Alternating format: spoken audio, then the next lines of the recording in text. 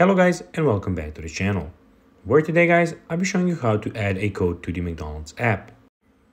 Now guys, the first thing that you need to do is go to your Google Play Store or Apple, whichever you have, and download the McDonald's application. Now guys, when you did that, you just need to go and log into your profile. But guys, if you do not have one, you can always go and register to McDonald's.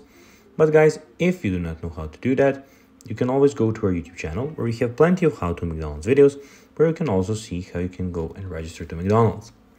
Now guys, that we got that out of the way, let's see what we actually have in front of us here.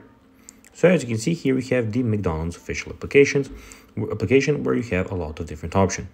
So we have the rewards and coupons here, as you can see, and some more stuff on the home screen that you can go and check out.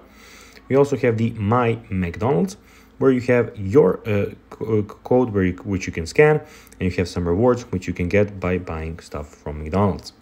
Also, we have the food, where you can go guys and see all the full menu that McDonald's has to offer. So we have burgers, chicken, Happy Meals, etc, etc. Also, we have the restaurants, where you can see all the restaurants near your location and where they are. And we guys have more, where you can see everything about your account. So you can see your personal details, password and security, communication settings. You can see you can delete your account, and you can at the end log out of your profile. Now guys, let's see how you can actually go and add a code to the McDonald's app. Well, if you'd like to redeem a reward, select your reward from the rewards menu. So you can see that we have the reward menu here. From the reward menu, as I said, in the McDonald's app, and choose add to your code, and tell your crew members your one-time code during your order at the drive-thru at the participating restaurant.